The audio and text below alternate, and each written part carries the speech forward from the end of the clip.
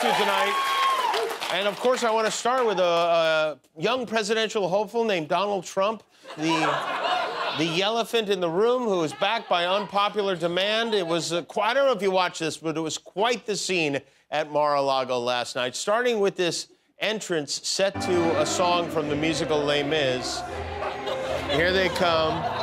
It's former First Lady Melania with her husband, Jean Valtrex. And I can think of no better way to kick off another Trump campaign than with Les Miserables. It's a musical about a criminal with a hot daughter who gets away with it in the end.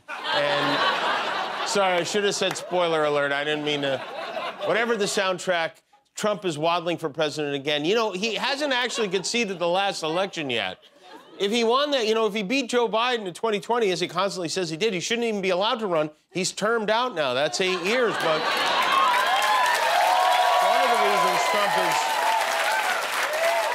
one of the reasons he's running again is try to slow down the many, many criminal investigation he's at the center of right now. He's basically a bank robber on the run from the cops, and the White House is a dumpster behind an Arby's he's trying to hide in. He gave a weird, rambling speech with so many false statements, it makes you wonder where he's even getting them. I don't know if he's making them up, but he bragged about many imagined accomplishments and seemed especially proud that he never got us into a war. They said during the 2016 campaign that if he becomes president, there will never be a war within weeks. And we will have wars like you've never seen before. It will happen immediately. And yet, I've gone decades without a war, the first president to do it for that long a period. It's gone decades without a war. Even Donald Trump thinks his 4 years in office felt like decades. I have to say, you know, he poked a lot of fun at Joe Biden, but he seemed kind of out of it. He was so low energy, we might have to start calling him Jeb. He was reading from a teleprompter, which you know he doesn't like to do, and he turns it into a conversation with himself. He'd be like, we promised to build the wall, and we built the wall. We did build the wall. We completed the wall, and now we will build more wall. Like he's just chatting with his own words. And while he may not have started a war for decades, Captain Bone Spurs has a plan to strike fear in the hearts of our adversaries with the mother of all missile defense systems. We need it. The power of these missiles and the power of a word that I refuse to say, nuclear. Yeah, you just refuse to say it, and then when it comes to the type of missiles he refuses to say, Trump knows how to build them. He's got the plans right downstairs in his basement at Mar-A-Lago. Donald Trump is mentally unbalanced, and so are the dummies who follow him. Here he is musing about some grandpa-style solutions to America's drug problem. Pay attention to the crowd's reaction here. In China, when I was with President Xi, I said, President, do you have a drug problem? No, we don't. He looked at me like I didn't know what I was doing. He said, no, we don't have a drug. How come you don't have a drug problem? He said, quick trial. What is a quick trial? I sort of knew. What is a quick trial? That's where, if you get caught dealing drugs, you have an immediate and quick trial, and by the end of the day, you're executed. That's a terrible thing. But they have no drug problem. They're cheering. They're cheering for quick trials and same-day executions. How sick do you have to be to clap for that? Especially in a room full of secret cokeheads. I mean, this is... And if you guys...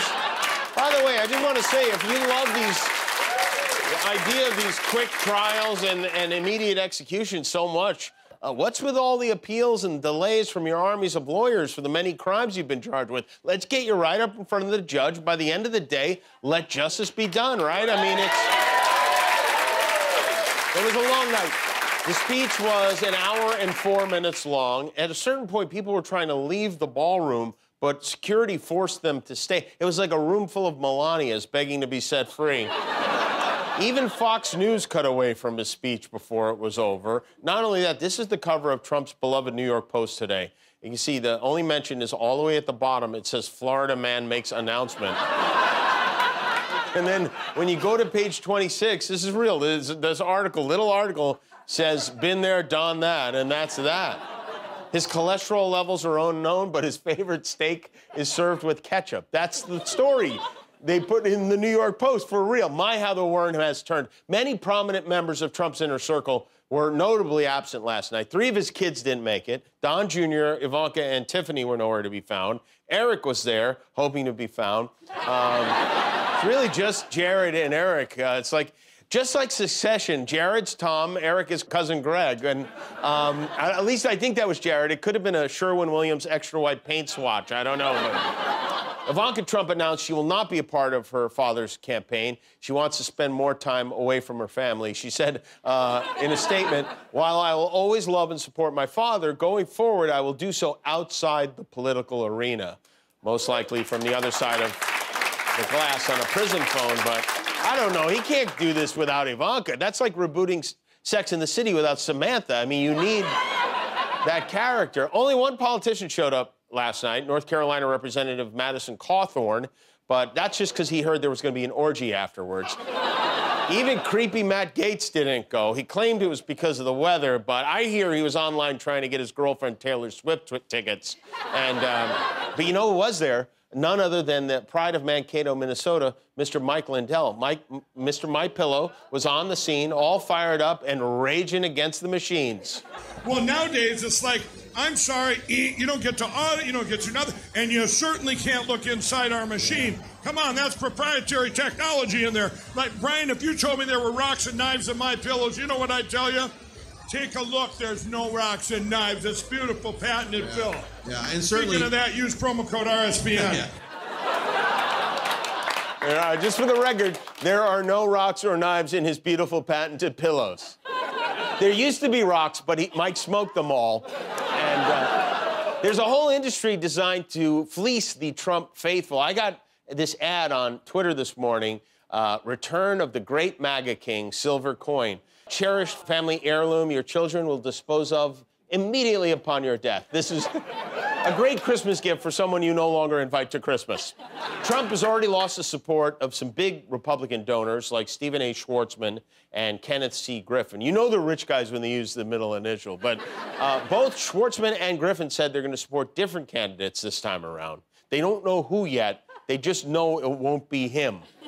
It's a good thing Donald Trump doesn't care about money, or he would be very upset about that. Meanwhile, his former Secretary of Defense today said he is unfit for office. His former Secretary of State, Mike Pompeo, said Republicans need more seriousness, less noise, and leaders who are looking forward, not staring in the rearview mirror, claiming victimhood. Even Melania this afternoon was spotted arriving at Trump Tower in Manhattan. She hightailed it out of there, but there are still plenty of swamp creatures on board for round 2. Trump picked up a key endorsement last night before he even threw his wig in the ring.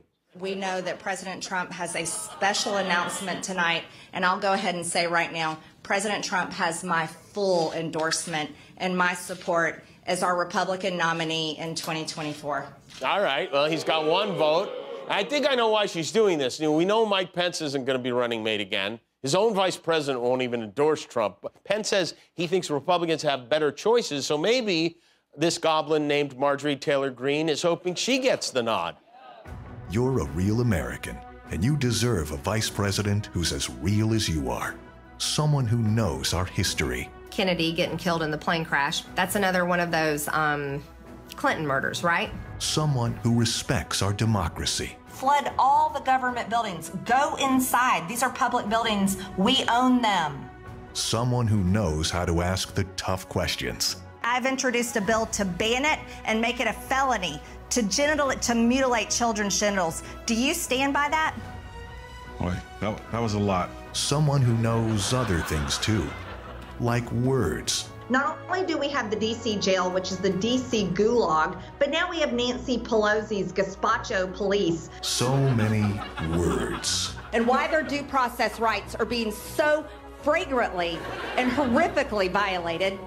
Bill Gates wants you to eat his fake meat that grows in a Peachtree dish. Marjorie Taylor Greene. Real American. Real stupid. Real crazy. We have never studied in history how much taxes people paid back in the ice ages to warm up the earth and melt the ice. Ugh, are you kidding me? I'm Marjorie Taylor Greene, and I approve this message. Also, Hillary Clinton is part of a deep state baby-eating cabal. Oh, well, you know, it makes it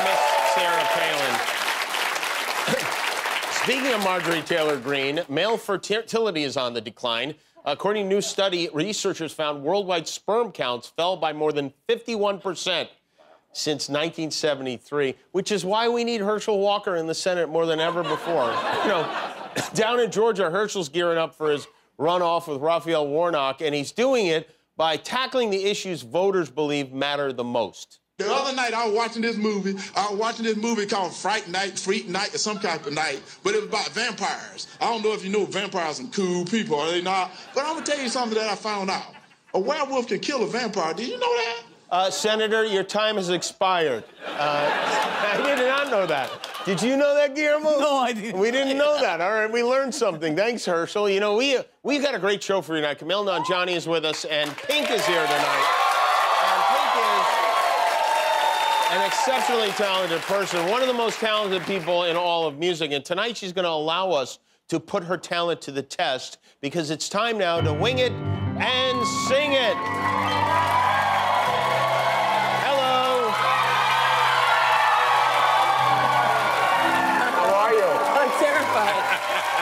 Don't be frightened. Hello, Jeff. Hi, Pink. This is Pink, everybody. You said you're frightened. There's no reason to be frightened. This is very simple. Okay. We have some lyrics on these cards.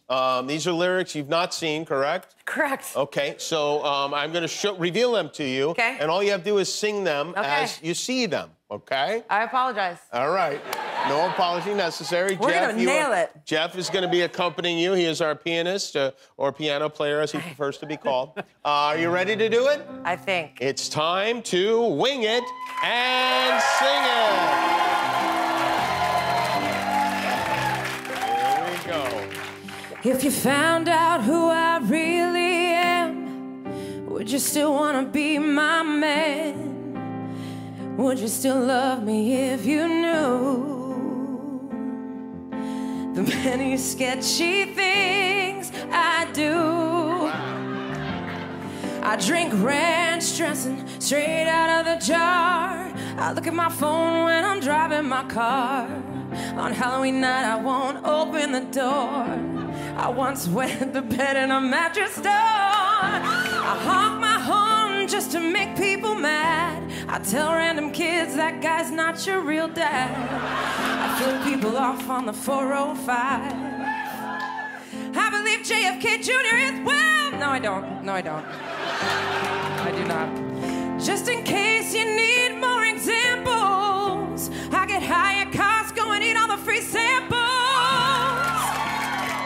And one time on a flight that was going to Sydney, I roofied a guy and took out his kidney. Another fact you should know, I have a third nipple on my elbow. In the heat of passion that sounds like I'm making, a heart snort gobble, oh God, I'm not faking.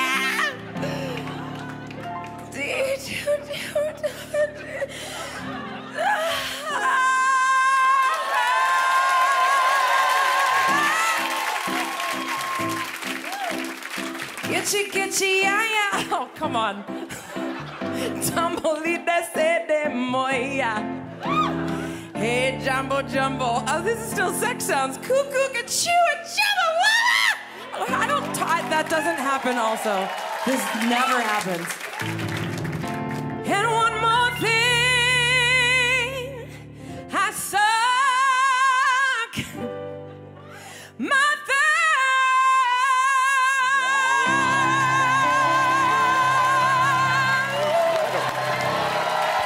Pink, everybody.